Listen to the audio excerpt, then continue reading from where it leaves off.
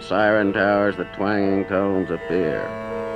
Hand god of panic, piping blue notes through empty streets as the berserk time machine twisted a tornado of years and centuries.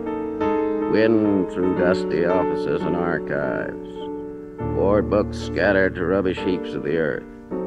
Symbol books of the all-powerful board that had controlled thought, feeling, and movement of a planet from birth to death with iron claws of pain and pleasure. The whole structure of reality went up in silent explosions.